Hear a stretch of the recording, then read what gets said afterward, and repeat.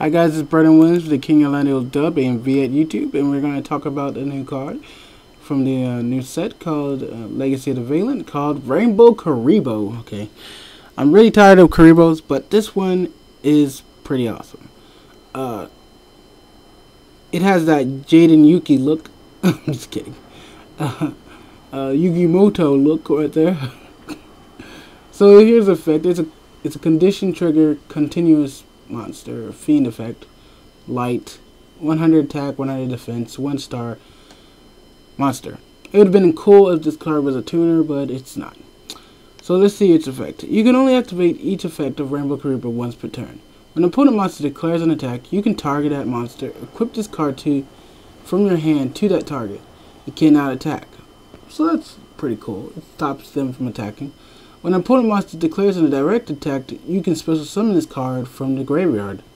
Wow, that's pretty awesome. If summoned this way, banish this card when it leaves the field. So yeah, it is the Kuriboh, and it's really...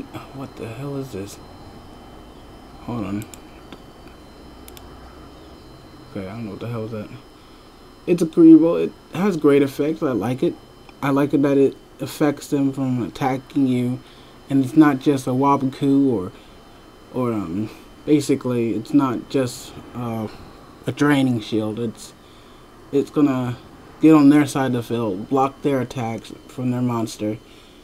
Say they have an Exceeds, that's pretty awesome. They can't do anything unless they destroy their monster, because there's no way you can take an equip card off unless you have equip monster off unless you have a card that says that.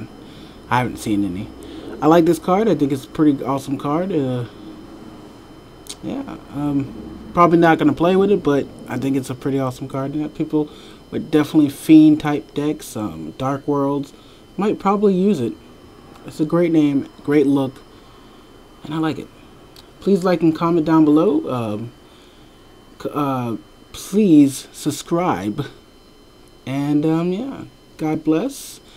Peace, have a good day, and out. 5,000.